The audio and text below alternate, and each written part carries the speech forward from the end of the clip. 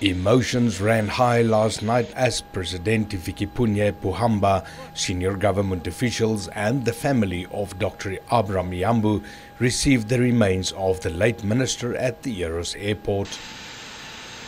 The presidential falcon carrying Iyambo's body touched down at 8. A coffin procession to and awaiting hers was led by Youth and Sports Minister Jerry Kanju.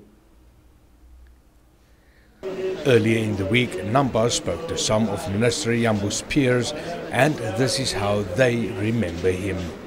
Your brother is leaving behind. He's not only known in your family, but by all of us. You have known him better than any other person, except us who started with him. May we all pray together and dedicate his soul into the hands of God. We were selected to come to go and study in Cuba. We were told that we must be preparing ourselves for independent Namibia, and this is what we have been doing. And also, not only himself, but he was also a mentor of others, mentoring them to actually come and play this role of building and constructing a new Namibia, a new society, contributing to the formation of a new man, a new kind of Namibian that is actually going to take Namibia to further heights. To us, Comrade Iyambo has departed too early.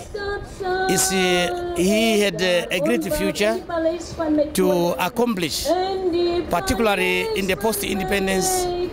In the fishery, he did wonder. Everybody knows, not only Namibians, but the world. They know how efficient he was running the fishing industry. In education, he has set up a very strong concrete basis of how to improve the education system in our republic.